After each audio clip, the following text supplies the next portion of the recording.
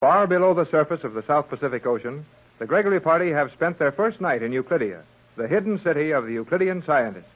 Mrs. Gregory, her young daughter Joan, Captain Bradford, and Jerry Hall found very fine quarters assigned to them in the Euclidean city. They also found a splendid dinner served with Mrs. Gregory's own table linen and silver. They have just finished breakfast, which appeared mysteriously at the right moment. As we find them now, our four adventuring friends are seated around the breakfast table, discussing their plans for the day. No, thanks. I couldn't eat another bite. I'm sure I couldn't, Jerry. Well, I think we all did very well for ourselves at this breakfast. I agree with you, Mother. For people who have as much to fear in the future as we have, the present is indeed kind to us. Oh, I don't think we've got so much to fear, but I'll bet we've got plenty to see. For one thing, I'd like to see where all this food comes from. Just what I was going to say, Jerry. I'd formed the opinion that Euclideans existed entirely on those condensed food tablets. Sure doesn't look much like that now. Fresh milk, fresh butter, and last night all those fresh vegetables.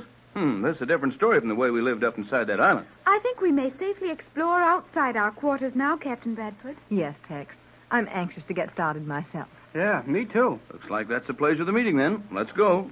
Well, where do we start? I would suggest we start by finding an outer door. Yes, Joan, dear. We'll have to leave this large room or group of rooms if we're going to get anywhere. No, all we need is a door. Well, while you're looking for that, I'll get some heavy wraps for Joan and myself. Well, you won't need them, Mrs. Gregory. But if we're going outside, Mother, where do you think outside will be? Have you forgotten that we are 200 feet below the level of the ocean? Oh, yes. I'm afraid you slipped a little there, Pat. Outdoors is very liable to be the same as indoors in this place. Oh, sure it will. No matter where we go, we'll still be inside this underwater city. I think we will find the door to the outer corridor is over there. What makes you think that, Joan? Our sleeping quarters and the dining room occupy nearly all of the other sides. That should be the outer door. Well, it won't take long to find out. Come on. And if one of these panels does prove to be the door, we still have the fun of opening it. Joan and I got a lot of doors open once just by... Hey, look. Yes, Jerry. Another of the voice-controlled doors. And this is the beginning of another series of weird experiences, I suppose. Looks like it, Pat. But remember that these Euclideans are human, just as we are. If they can stand it, so can we. Well, here we are, back in our disappearing hall again. Yes, there is the elevator shaft through which we came. And now our steps make no sound. More of the soundproofing. We'll just have to learn to take that sort of thing for granted and not lose any time speculating on it, or we'll spend all our time doing that. Well, where do we go first? I think we should continue along this corridor until we see something of interest. Then we've gone far enough now. Yes, it's all interesting, but I'd prefer to see something a little different for a change. Let's keep on walking. Looks like our tunnel splits up pretty soon. So it does, Jerry. Just ahead there are two corridors. Well, I guess we can choose the one we want to use. G47 said we could go anywhere we wanted to. Isn't this floor sloping sharply downward? I'll say it is. Feels like we're walking downhill. G47 said this was the highest level of the ocean floor city. We may have to descend some distance before we find anything worthy of our inspection. At least we'll have to go on down until we find a doorway to use getting out of this tunnel. Oh, here's the dividing line. Which way do we go? Well, there's no way of deciding that I can see. If any of you have any preference, I'll gladly go with you. Makes no difference to me. I got it. Let's split up and try both of these tunnels. Excellent, Jerry. You and I will take one side and Mother and Captain Bradford the other. No, I'd prefer we stayed together, Joan. Oh, gee, Mrs. Gregory. Nothing's going to happen to us. Old G47 said we'd be safe, didn't he? Yes, if he can be depended on. I think G47 does not have to trouble himself to the extent of telling anything other than the truth. I suppose you're right. Our position is so obviously hopeless that none of the Euclideans would even bother to deceive us. Then you'll let Joan and me go on a sightseeing tour of our own? Please, Mother. What do you think, Tex? Oh, I don't see where there's anything going to hurt them. I'd say let the youngsters go, but set a time to meet us back at our own quarters. Very well. But understand, Joan, and you, Jerry, that you're to come back to our own quarters in... how long, Tex? Why not make it noon? I suppose they'll serve our lunch at noon, won't they, Joan? I think so, exactly at 12 noon. Okay, then. We'll meet you back here at noon. Come on, Joan. We will be prompt. Have no fear of that, Mother. Well, see that you are, Joan. I'll worry if you're late. And don't ask too many questions. Try to keep out of the way as much as possible. Aye, aye, Skipper. Well, here we go again, Joan. I wonder if you and I will ever be able to sit down and enjoy one thing at a time, Jerry. Well, what's the matter now? Every moment since you came to Euclidia, we have been exploring this or searching for that or looking for something else. Are we to spend the rest of our lives in corridors, looking for things always just beyond our reach? Well, golly whiskers, Joan. We've got to find out all we can about this Euclidia place. Why must we do it all so quickly? We will have ample time during our stay here. Oh, I know. You think we're going to be kept here until I've got a long gray beard that I keep falling over every time I take a step. But we won't be. We got away from here 3 times, and we can do it again. We got away from the island.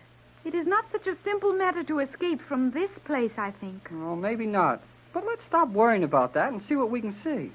I do not find this long tube of polished metal very interesting. Well, I do. For one thing, we're going down pretty fast, and we've been walking fast. I wonder how far down we can go. We will be here long enough to learn the answer. Stop talking like that, Joan. We're not doing so bad. Badly. All right, then. Badly, we're not doing so. That is not correct. I know it, but who cares? Now, forget crying about how long we're going to be here, and let's try to learn something. A most excellent idea. Gee whiz. The commander. Precisely. Where did you come from? If your eyes were as active as your tongue, you would have noticed that I merely opened a panel in this wall and stepped into the corridor with you. Well, why don't you make a little noise once in a while when you do those things? Sound is a useless disturbance where silence will serve. Is it permitted to ask questions, Commander? Naturally. You may ask as many questions as you wish. Will we get any answers? That will depend entirely on the questions. Where are we in relation to the main portion of the underwater city? We are just above it. A few steps along this passageway will bring you to the main entrance. You are free to proceed there if you wish. Come on, Joan. Let's go. One moment, Jerry. Now, what's the matter? There is one other question I should like to ask the commander. Well, looks like you're too late. Jerry, she has gone. Just as quickly as she popped up, she popped out again. Then let us proceed. Okay. Let's also get going. Jerry, why must never you... mind starting that grammar lesson again. I want to see what's behind that main entrance door the commander was talking about. Nevertheless, I think my question was important. What was it? I wanted to ask the commander if the Euclidean living quarters were also along this corridor. If not, then what manner of room was it out of which she appeared? Well, I guess we'll find all that out when the time comes. But let's keep walking to that main gate. That blank wall directly before us must be the entrance. Yeah, everything here's a blank wall. Do you see anything with which to open it? Not a thing. But I guess we can just... Oh, that's funny. What is funny, Jerry? That blank wall. Why, a minute ago I could have reached out and touched it. And now it's way up there ahead of us again. I think you are mistaken, Jerry.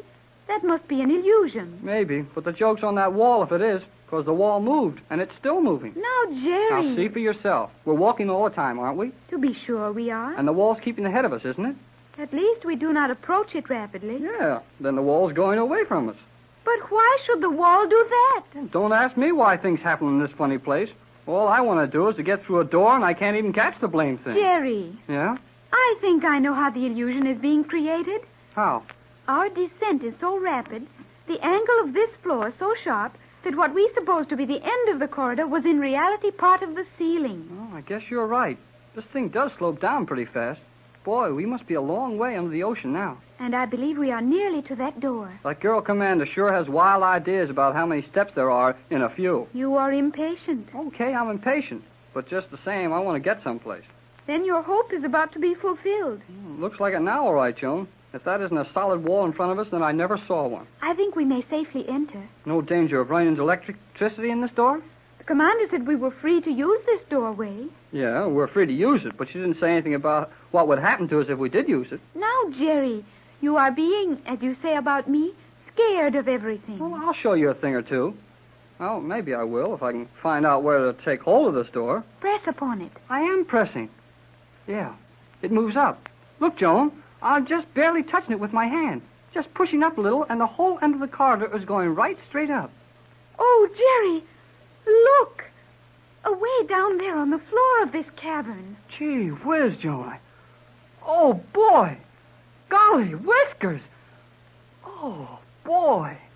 We will go down and see it. Why, Joan, this is the biggest thing I ever saw in my life. I believe it is the largest spectacle of its kind in the world. Never have I heard anyone describe anything of such magnitude. Yeah, it's big, too. You remember I told you about the Carlsbad Caverns, those big caves in New Mexico back home? Yes, Jerry, but were they as large as this? They don't even start to be as big as this. Why, Joan, that place down there, that room, I guess you'd call it, must be a mile across. Easily that, Jerry, and it is half that in height. Look at the light shining on those hanging things. I can never remember what they're called. Those are stalactites, The lower ones are stalagmites.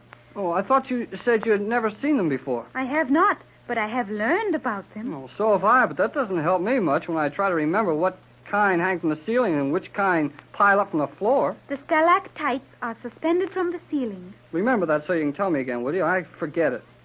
Boy, what a room this is. Yes, Jerry. It is impressive.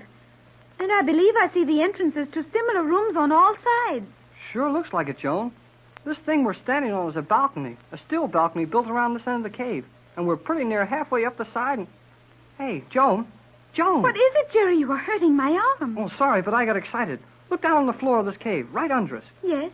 I do not understand what it is you wish me to observe. Trees, green grass, and big trees growing in this cave under the ocean. We must be 300 feet down by now. At least 300 feet below the surface of the water. Now I know where they got all of that fresh cream and butter and fresh vegetables. There's cows down there, Joan. Cows and pastures and green grass and trees. I see them.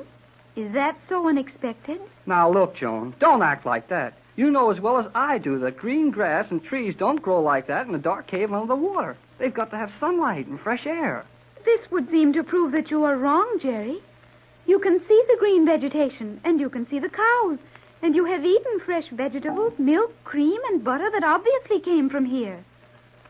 Sometime I hope to make you realize that on Euclidia, things which cannot be done